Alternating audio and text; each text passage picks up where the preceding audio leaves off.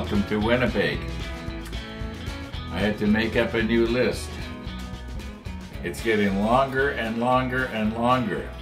We got a new one here now. Pretty soon I'm going to have to put up a new shelf because I'm running out of room. It's not long enough. I think we have a total of 15 cups already. Now one of them is sort of a wild card. The 8K one, we sometimes go a long time before we need it. But and then there's the Pizza Day cup. It sort of isn't in order either. It's every 7 days we have that. But yeah, it's getting to the place now that it takes about 2 weeks to get through all the cups. But we'll get there. Now, about this wire wrapper here, I'm getting a lot of people telling me about, that I can buy a proper wire wrapper. And I got an email from somebody this morning, and he was saying that I think it was Alex, and he says that there's you can go on AliExpress or whatever they call it, and you can get one here a lot cheaper than what Amazon is going to want for one. The problem is, I'm having fun trying to make this go. In fact, I'm going to modify it today. I've got an idea to make it a little easier to operate, because right now when I'm wrapping the wire around, I've got to hold a certain amount of tension back. Otherwise, it's going to spool out of the end of the whatever you call this needle, and so I've got an idea. It may or may not work. I might end up ruining this thing and have to get another one. But I've got another one. But I got several other ones. Yeah, I bought them about 10 years ago when I was pen turning. Okay, now about the sunrise this morning. I don't know if we're going to actually have one. It's pretty foggy out there. Oh, a funny thing happened this morning. I was sitting by the computer and I looked up at my thermometer, and it said -21, and I thought, -21? What happened? I was looking at the one that the one for my freezer and fridge is right beside the one that measures the temperature outside the house. It was -21 inside the freezer. Okay, that was a relief. Okay, well, what do we got here? It's -2.5 right now. It's going to warm up today. I don't know if I'll be lucky and get out on my e-bike, but we'll see what happens. I did get out. We'll talk about that later. I got out yesterday, I mean. Okay, I'm going to just maybe recompose here, and I want to modify this. I did use it to wrap up the wire, but I think I'll just take it off and redo it here. And I know you can't see this wire from way back there, but it is here. Okay, yeah. Let's recompose and see if I can modify this. I'll show you what I'm thinking of doing here. It may or may not work. See what happens.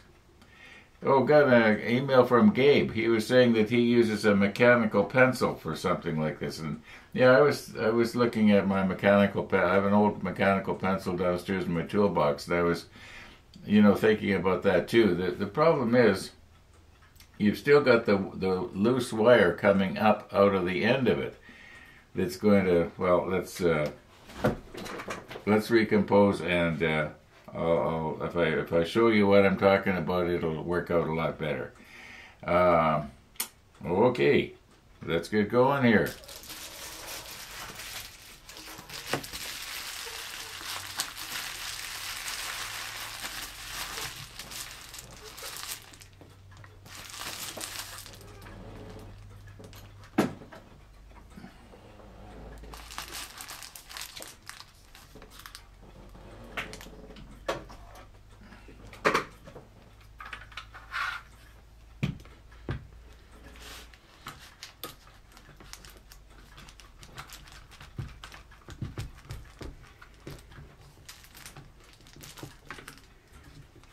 Okay, the idea is that the vibration won't go into the table and make such a racket. At least that's the plan.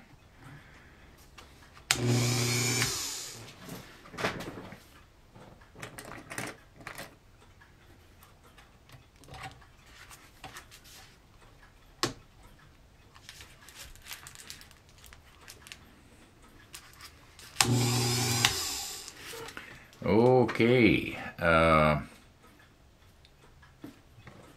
now this turns this way, so I want to watch that I don't dig the needle in down at the bottom because it'll, okay, gonna do it on the top and it should work. Just double check here. Yeah, it's turning this way. Yeah, I've had the odd bad experience by not paying attention to that. Okay, oh, nothing serious. Not life-threatening. Maybe eye-threatening if you had your eye in the wrong direction. Okay, let's stick on the macro lens here and take a nice close look. Okay, the idea is, what I want to do here is grind a little slot in the side of this needle, just enough so that I can bring the wire in and feed the wire in this way and out the end. Kind of like a sewing machine needle, only different.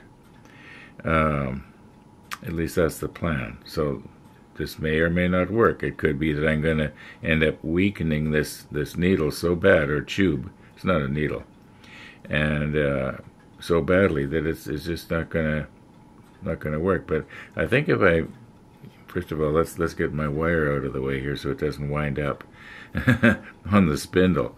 Okay, I'm just going to do sort of a trial and error thing. I'm just going to touch it and then look at it, touch it, look at it, and I think eventually I should be able to see when I've come through. At least that's the plan. Okay, here we go.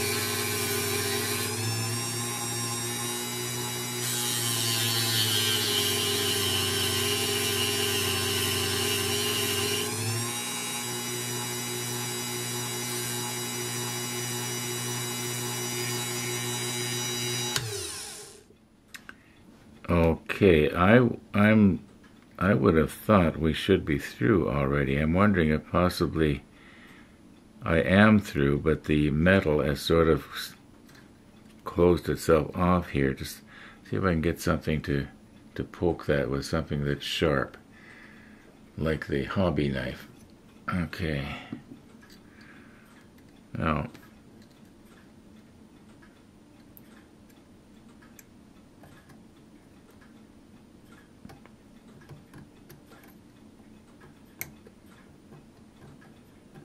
yeah, I would have thought we would be through.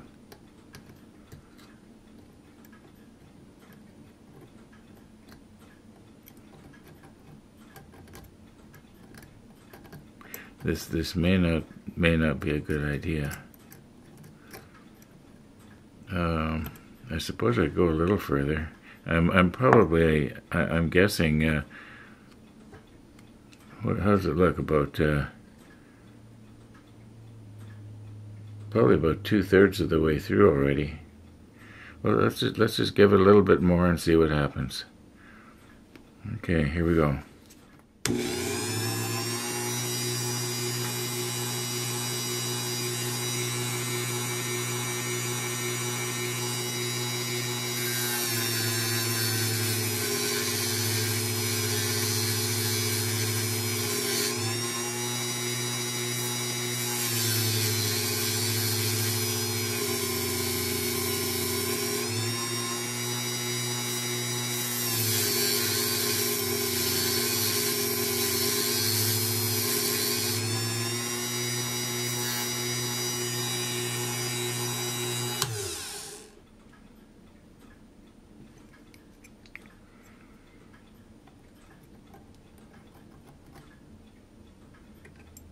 Okay, this is not working out as planned.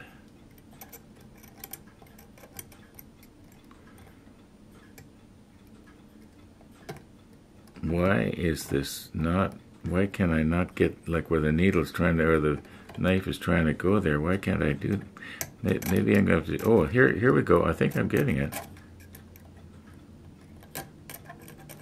You know, I'm going to have to take this off camera so I can see better what I'm doing. Okay, I haven't tried this yet, but maybe if I shove a needle up through there, we can sort of break that out.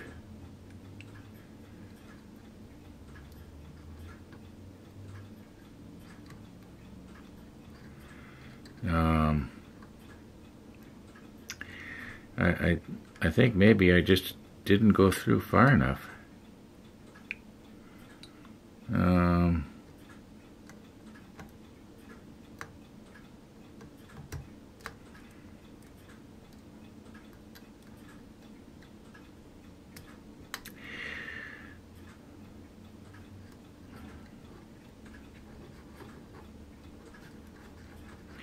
Okay, I'm just gonna go down just a little bit further.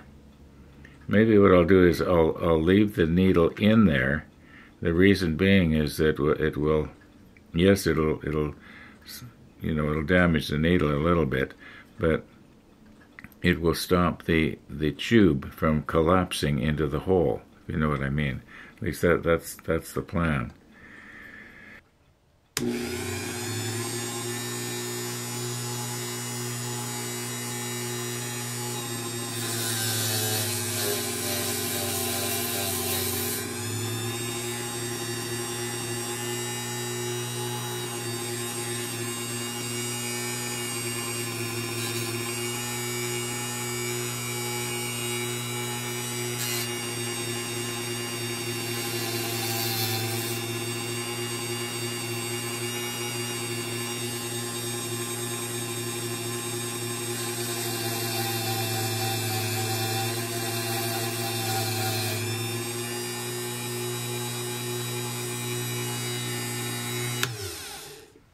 Okay, let's recompose and try that. I think the opening is enough now that we can pull the needle out. Yeah, we should be able to get the wire in that hole. Okay, I'm going to use the wire brush here to try and clean some of the burrs out of that area. And this may or may not work. It might actually end up plugging our hole up again, but we'll see what happens here.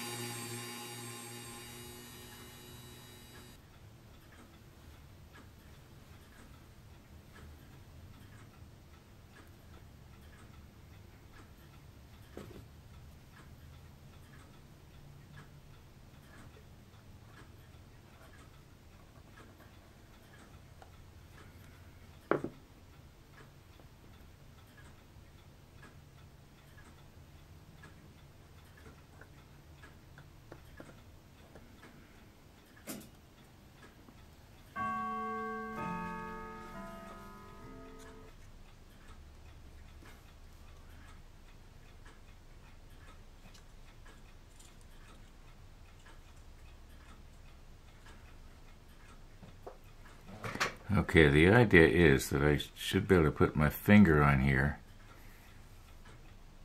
to put a little bit of friction on it so that this doesn't pull out while I'm winding around. But somehow this just is not comfortable.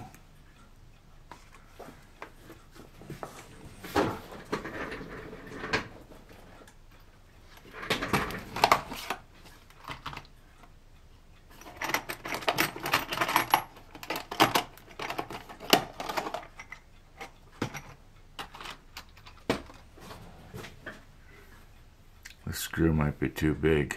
It's long enough. Wonder if I can, maybe with a pair of pliers I could screw that in there. It might be a little easier than this. Maybe I don't need one quite this long.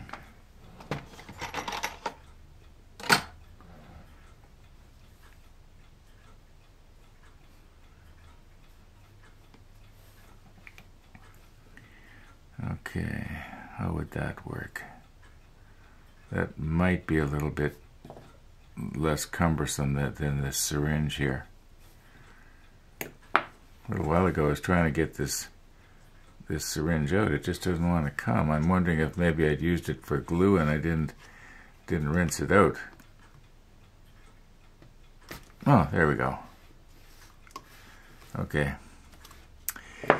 Yeah. Let's straighten this up here and screw it in and try it out on our LED here.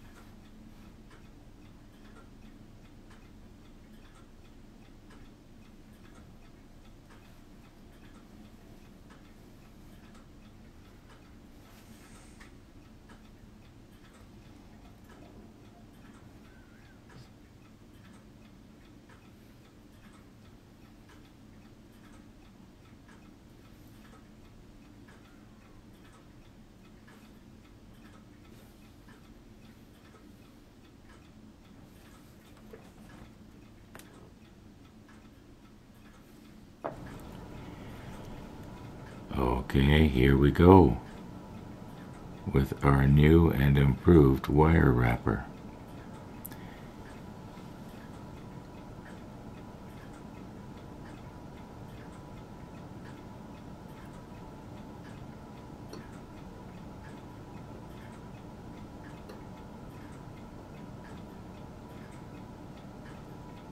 Yeah, this is slick. I can release the pressure. Alright. Oh. Very carefully draw this back. And then try not to jerk on it. And we're going to take one of Chris's alligator clips here and just to hold it down. There we go. And it won't pop off on me. And I think what I'm going to do here is I'm going to use this solder paste instead of doing it the way I was. Let's see if I can squeeze some out here now. Oh, well, that didn't work. Maybe I tried to put on too much. There. Now, I think if I can just get some heat going there, it's gonna wick its way into all of that. At least that's the plan. Now let me get that solder up off of my green cloth here. Maybe I'll see if I can poke it on there. Okay, I think that should work. Once that starts to melt, it should. Okay, that's it's going to take a minute or two to get my soldering iron hooked up again. So we'll just push stop here. Okay, I'm guessing about 2 minutes, 3 minutes has passed here. Alright, let's just see what's going to happen here.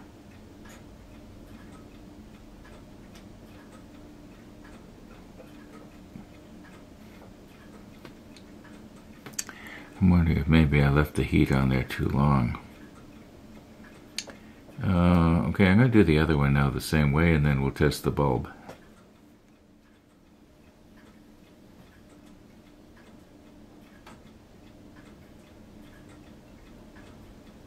I don't think it matters which way you go.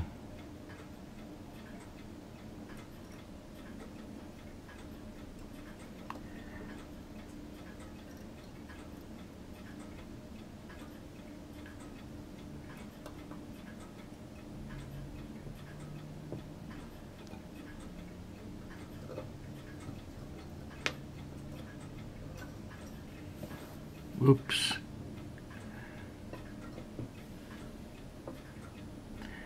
All right.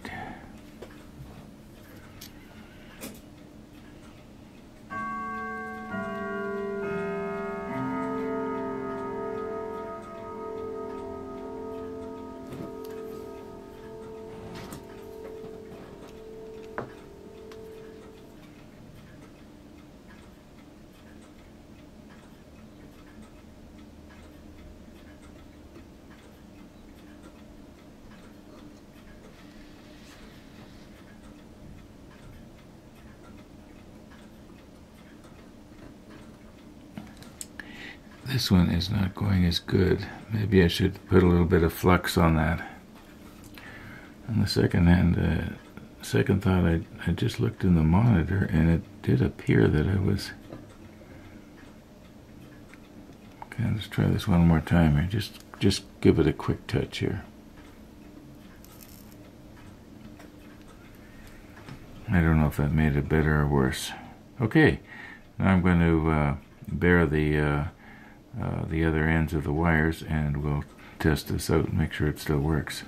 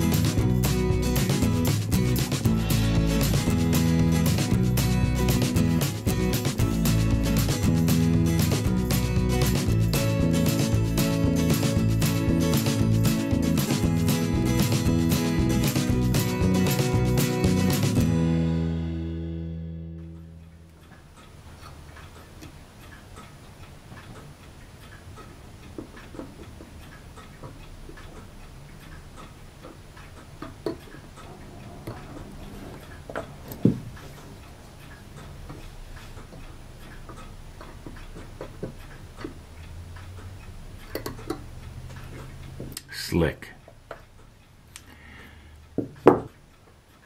Okay, I got a 50-50 chance of getting these the right way.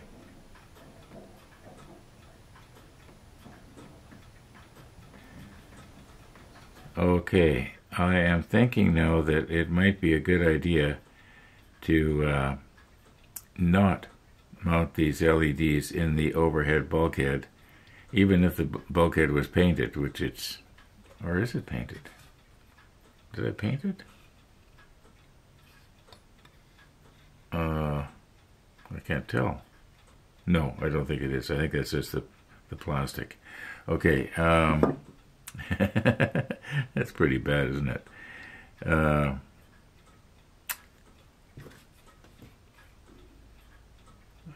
can't tell. No, I think that's the plastic. Okay, that is bad. Okay, well, spray painting does such a good job, it's hard to tell sometimes. Okay, so the reason being is that I'm going to have to be doing a lot of manipulating with the overhead bulkhead to get it to fit into place. If you remember from a couple of episodes ago when we sort of tried it out there. Okay, anyway, I think we've messed with this enough. It's kind of, when you look at it up close like this, it looks pretty rough, doesn't it? But anyway, let's just we got lots of line going on here, so let's just coil these up and put them in a safe place.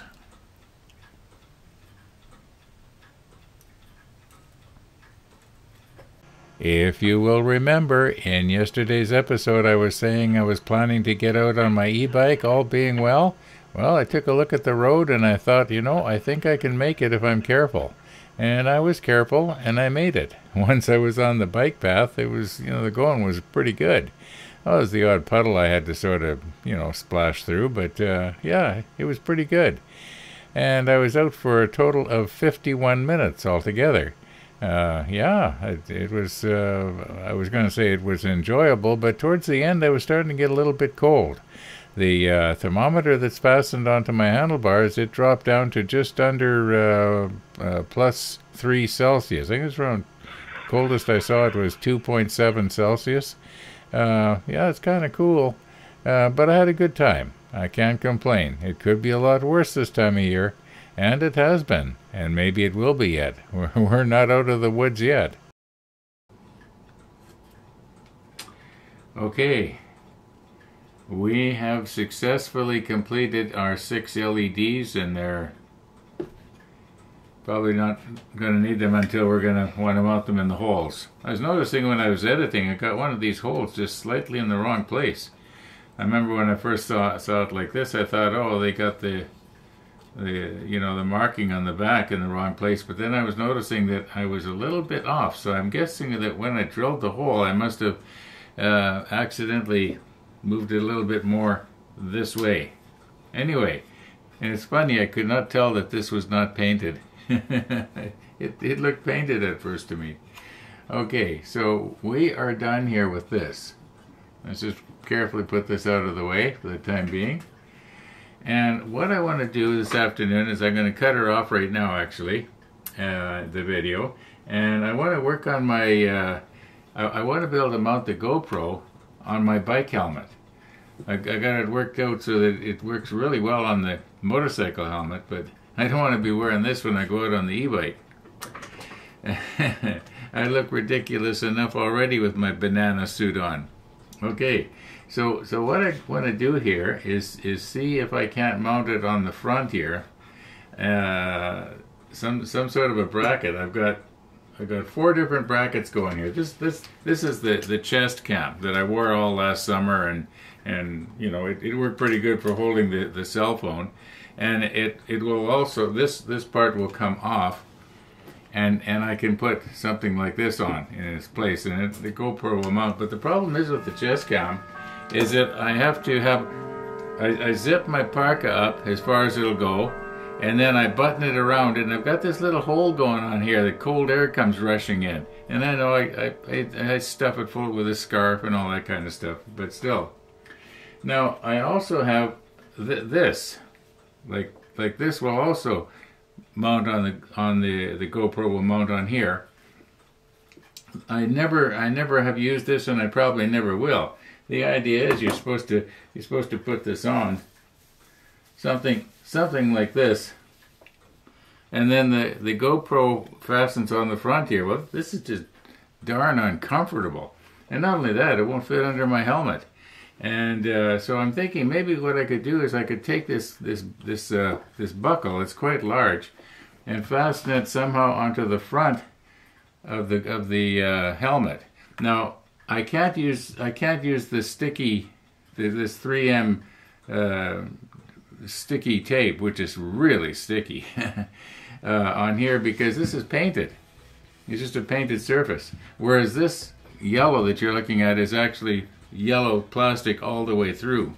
So it's a different type of surface altogether. This will eventually peel off on me, I think.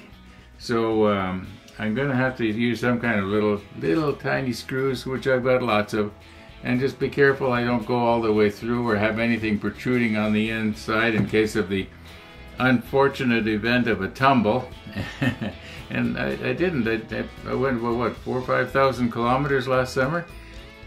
a little over 4 altogether between the scooter and the e-bike. And I never had any problems. Now, it doesn't mean it's not going to happen. So I don't want to have a screws going all the way through there and then hit my forehead on something and puncture myself. Okay, so I just thought I'd mention that because I just knew somebody was going to comment saying, oh, you can't do that, it's dangerous. And maybe it kind of is. So that's what I want to do this afternoon. I want to work on this. I might be able to get out. The roads are actually better right now than they were yesterday when I was out. Less snow, less icy ruts, that sort of thing here on my street. The bike path was great.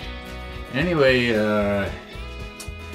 yeah, I'm gonna wrap her up here. What have we got? 12:33. Thanks for watching, everybody, and all being well, we're gonna see you tomorrow.